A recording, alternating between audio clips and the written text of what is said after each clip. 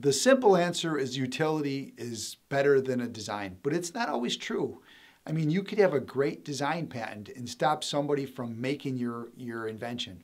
Now, the utility, it's any way that you make it, and it's has that use, the utility of it, and you can protect more broadly your invention. Where the design, it's that exact design, that look to it, that look of the bottle, like we talked about before, the Coca Cola bottle versus the 7-Up, the design.